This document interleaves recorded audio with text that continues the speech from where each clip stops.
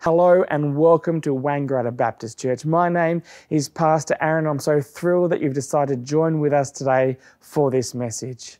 This message was recorded live at one of our Sunday morning services, which are on every Sunday at 10 a.m. right here in Wangaratta. If you're here in town on a Sunday, then why not come along and join with us in fellowship with other believers as we open the Word together and hear from the Scriptures. But if you are connecting with us online, don't let this replace coming to a local church. They are vitally important for the growth of all believers. And so get along to your local church. But if not, then at least let this be a supplement to help you in your walk with the Lord. And so we do believe that the Scriptures are the inerrant Word of God, and they're here to train us and equip us. And so we will be speaking and opening up the Scriptures together. So get your Bibles out and follow along. And I trust that this message that you are watching today will really encourage you and inspire you and help you understand the hope that we do have in Jesus Christ. May it be a blessing to you. Who's never heard of the Gideons? All right, we're off to a flying start. That's good. So the Gideons, now in 200 countries, an interdenominational association of Christian businessmen and their wives, and members of Protestant and evangelical churches. Operating in 200 countries around the world and distributing the Word of God in 101 languages at the moment and working on more. So far we've distributed 2 billion Bibles around the world. In Australia, we've reached the 17 million mark in the schools, the hospitals, and everywhere else.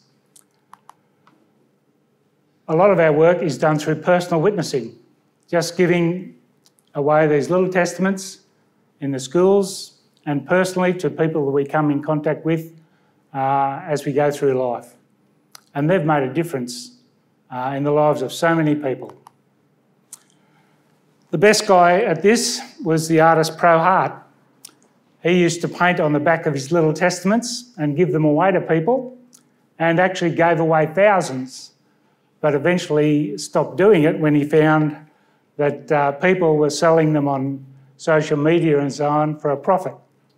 If you actually go home and Google Pro Hart painted Bibles, you'll see that they're currently selling on eBay for about $995.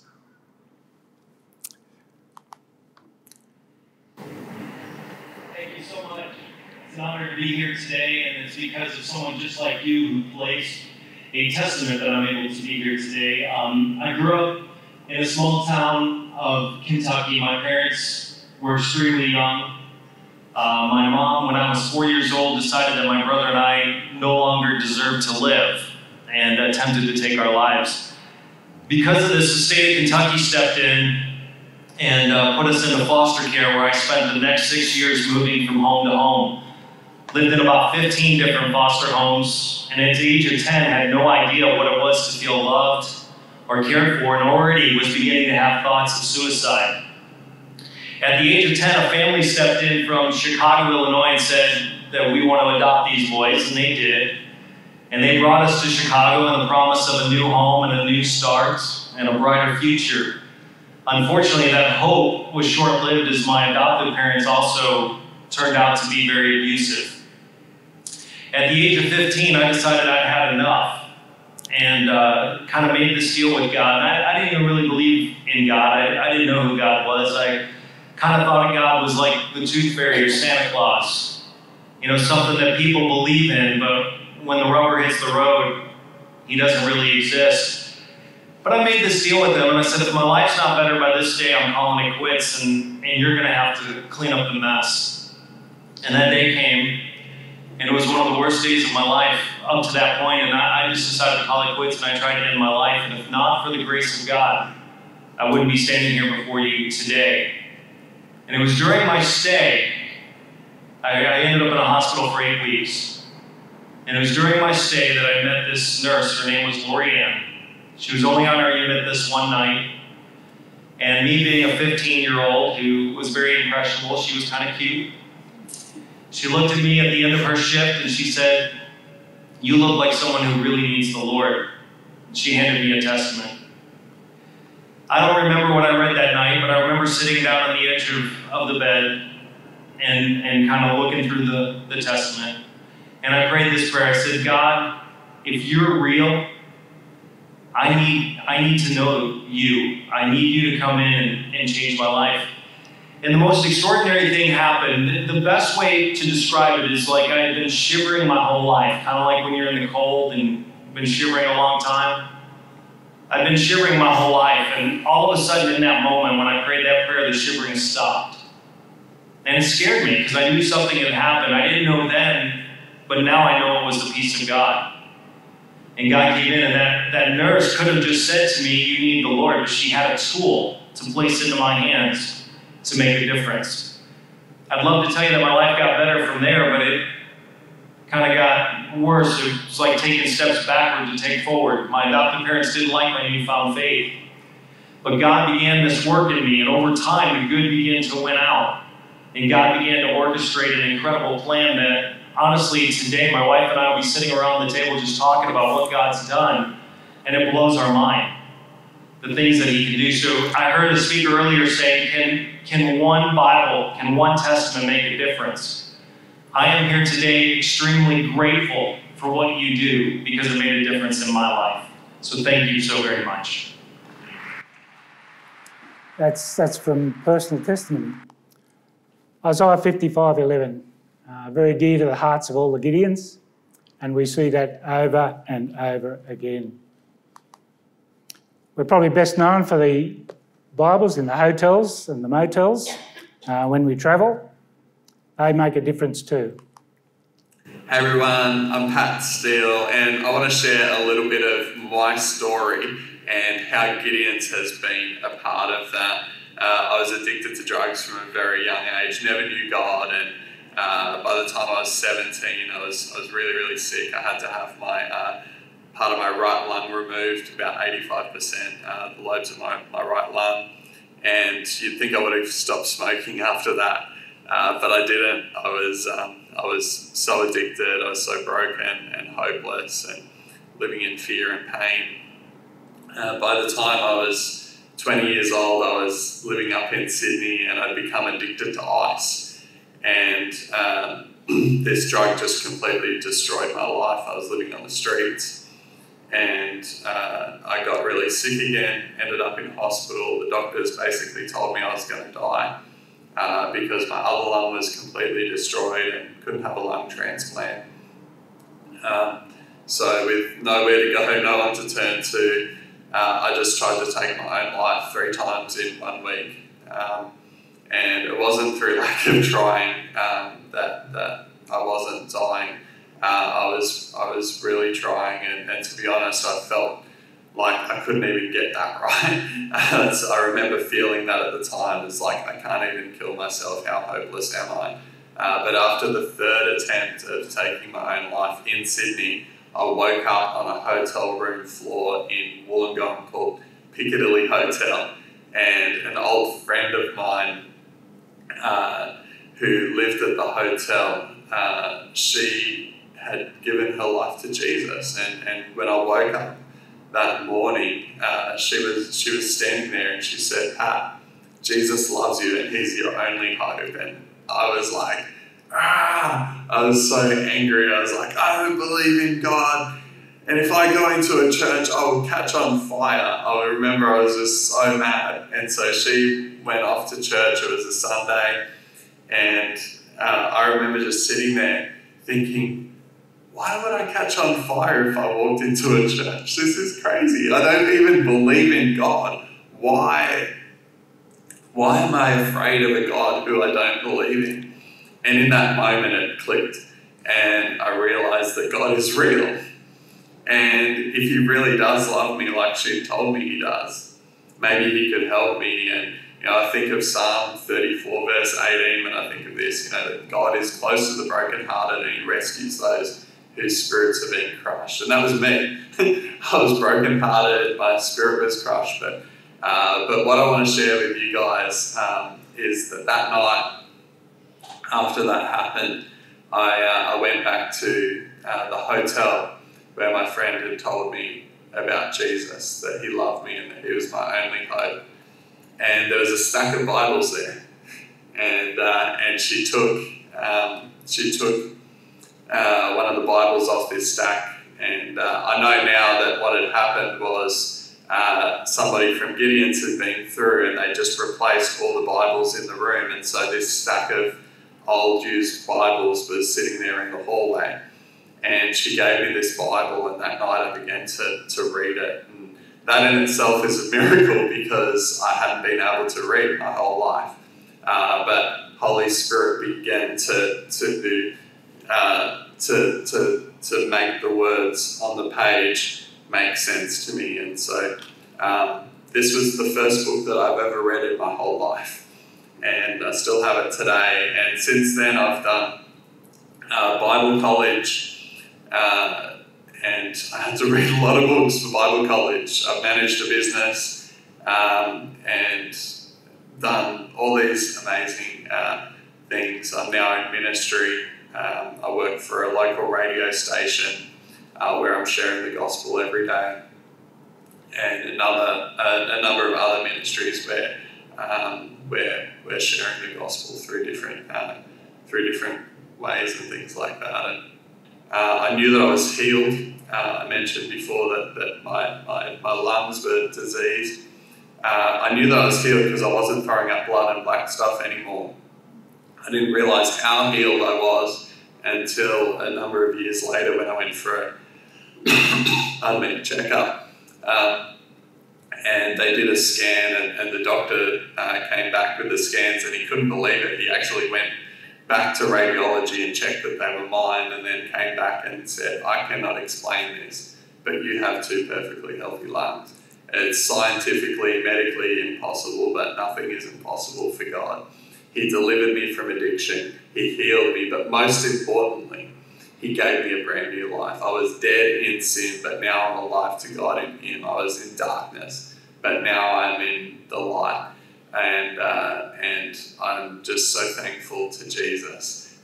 I just want to say thank you to all of you, because you may not understand fully the potential of the seed that you are sowing when you put one of these Bibles in a hotel room.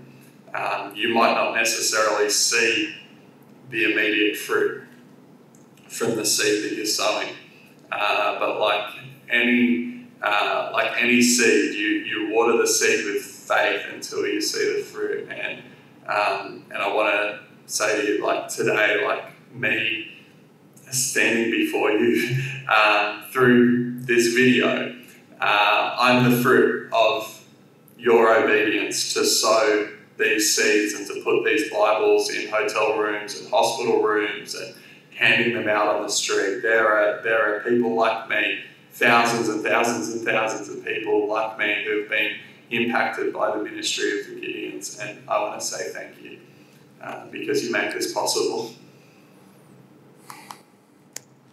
As you know, we go into the schools.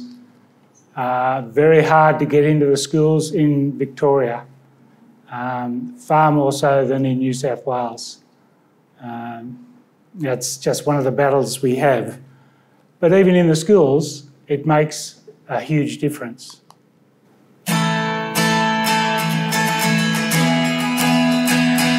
Hi there, my name's Luke Harris and I'm the pastor of Empowered Church, and I just wanted to share with you today for a couple of moments my story of when I first had an encounter with the ministry of the Gideons. It was in grade 11 of high school that I came to faith in Christ, and I can clearly recall the day that these 2 gentlemen came from the Gideons and they presented boxes of new New Testament to senior year levels of our high school. I don't remember much of what it was that they said, but I do remember one line where they said, "These Bibles are read on the outside and we hope for them to be read on the inside." I remember there being an audible groan, but can I say, almost 20 years on, I still remember that line. I also remember that straight after that school assembly, my fellow students were ripping their Bibles up. I remember seeing some of them throwing them on the ground and stomping on them. I saw Bibles going into bins. I mean, there were some that put it in their school bags, but there were plenty that were trashed and ripped and thrown on the ground. But I want to say to those gentlemen, I want to say to those that are continuing to do the good work of the Gideons, that this student loved that gift that day. And in fact, I used to cherish that Bible. I took it with me to school every day. I read it during lunch hours. And in fact, still to this day, I have my Gideon's Bible. And I keep it as a memento of those early years of faith. And I remember one Sunday night, my pastor sharing a message on evangelism and the importance of the Great Commission out of Matthew 28. And I was so inspired about starting to share my faith with my fellow students that I went to the vice principal of the school and I said, "Are there any more of these Bibles left over?" He said, "Yep, there's about a half a box there." I took them, I put them in my locker, and I started going around during the lunch hour and just sharing my faith with various students in my high school, caring for them, looking after them, specifically looking out for those that everybody else was rejecting, to just show them the love of Jesus. Do you know, in those next 18 months, there were 23 students that came to Christ, and every single one of them, I gave the gift of a red Gideon's Bible. So I want those gentlemen to know, from 1996, their donation to the senior year level of Caloundra State High School, that their seed was by no means wasted. It encouraged the salvation of 24 students, including my own. We go to the universities and the colleges. Down in Melbourne, there are 5 universities that we approach. We do this each year. We got in just before COVID last year, but 2018, we were able to give out 18,000 copies of the Word of God. And to have the Word of God when you went through COVID, I think for some of those students, must have been a real help. Hi, my name is Craig Rochelle. I'm the pastor of LifeChurch.tv, and so much of what I'm doing today is a result of how God used the Gideons to get God's Word into my hand to transform my life. When I was in college, my fraternity got in a lot of trouble. I was the ringleader in many ways of the trouble. And so as a PR move, even as a non-Christian, I decided to start a Bible study. The only problem was I didn't own a Bible. And the day that we were scheduled to have our Bible study, I was walking from one class to another when a gentleman, a Gideon, offered me a free green New Testament Bible. I can remember distinctly thinking, wow, if there is a God, he must have just worked through that guy. And sure enough, through the Bible, in Ephesians chapter 2, verse 8 and 9, I read that you're saved by grace through faith. It's not of yourselves. It is the gift of God, so no one can boast. And that's when spiritually I was born anew, forgiven of all my sins by the grace of God through faith in Jesus Christ. To all those who serve in the Gideons, thank you for investing in me. For all those who are investing in the Gideons, thank you for making a difference in thousands and thousands of stories just like mine. The living Word is active, powerful. Thank you for getting it out. We go to the hospitals. Where we can, we go to the armed services. This was an offering. There was no order to come and get one, but the armed services in South America were offered scriptures, and they was the number of men that turned up to get a free Bible. We offer them to emergency services. Just this year in Wangaratta, I took in a box of the Little Testaments like this to the police station in Wangaratta. I think there were 70 in the box when I took it in. 3 months later, I went back to pick up the box and they said, no, it's all gone. So planting that seed makes a difference. We also go into the prisons. We have contact with Pauline Middleton from the Salvation Army up at Beechworth Prison, and we keep her supplied with Bibles. We're not allowed into the prisons anymore. Jenny used to do that in the women's prisons, but she keeps supplying the scriptures to the prisoners wherever she can. I got involved in drugs while I was in dental school, thinking that I could do both, be a graduate student by day and doing drugs and partying. Well, this whole time, my parents, they had been a Christian for several years now and just had really grown in their faith. My parents knew the only way they would be able to see me, since I wanted nothing to do with them. They actually flew down to Atlanta one time, and after the second day, I kicked them out.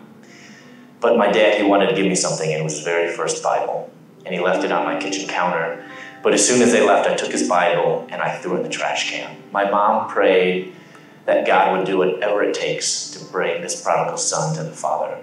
Well, this miracle, this answer to prayer came one day with a bang on my door. I opened up my door, and on my front doorstep were 12 federal drug enforcement agents, Atlanta police, and 2 big German Shepherd dogs. I just received a large shipment of drugs, and they confiscated all my money and my drugs, and I was charged with a street value equivalent of 9.1 tons of marijuana. I was walking around the cell block, and I passed by this garbage can, and as I looked at that garbage can, I felt like I was looking at my own life. And I was about to pass by that garbage can, but something on top of the trash caught my eye. I bent over, and I picked it up, and it was a Gideon's New Testament. I took that New Testament back to my cell, and for the very first time, I opened up that New Testament and I read through the entire Gospel of Mark.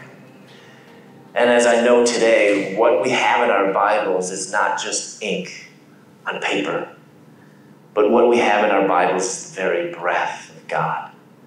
And it's living and powerful and sharper than any double-edged sword. And as I began to read God's Word, it began to penetrate me. And it began to cut through my stubborn, hard heart. He revealed His plan for my life, and He called me in full-time ministry while I was in prison. So the greatest miracle of this whole story is that actually Moody accepted me. I was released from prison in July of 2001, and I started the very next month. I'm teaching now back at Moody in the Bible department, so I tell people I went from prisoner to professor. Only God can do that. And yet we still have billions of people around the world that don't even know Jesus. We had in our reading about the light shining in darkness. We sang about the darkness fleeing, and yet there's still so much darkness out there. The potential is enormous. Our aim for 2020 was 120 million scriptures. Did not happen. We don't know when it will happen. But even so, they've been able to send scriptures to Cameroon. Cameroon had 3 major cities. They called in the Gideons from other smaller towns to help out. And over a week, more than 80 Gideon and auxiliary were able to distribute over 250,000 scriptures. God led the way. They got into schools that they'd never got into before. They got into hotels they'd never got into before. And so God blessed that effort to give out the scriptures, to shine that light in darkness.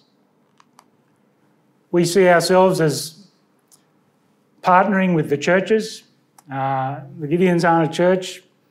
Those people that are saved, we say, go and find yourself a Bible-believing church and join in with that fellowship of fellow believers. We ask you to pray for us. As I said before, the schools are really hard to get into in Victoria. They're hard in New South Wales too, but nothing like Victoria. That's just the government policy down here. We mainly get into the church schools, Galen College and Cathedral College. Both of those, Year 7 will normally take around about 200 testaments, and that still changes lives. So please pray for the work of the Gideons. You might consider joining us or becoming a friend of Gideon's. A friend of Gideon's hasn't got to go to the meetings or anything like that. Each year they're able to buy 50 of these little testaments. One of the testimonies before was talking about a little witnessing tool. This is a fabulous witnessing tool, speaking to anyone that you might come across. The costs, the Bibles that we're giving out and putting in motels, around about $5. These little testaments now about $1.55. 3 of those, about the same price as a cup of coffee. So yes, if you can help us, that would be much loved, and it would make a real difference in people's lives. We have Gideon cards. You can speak to Jenny afterwards. We have a Bible app. The Bible app has over 1,000 languages that you can download.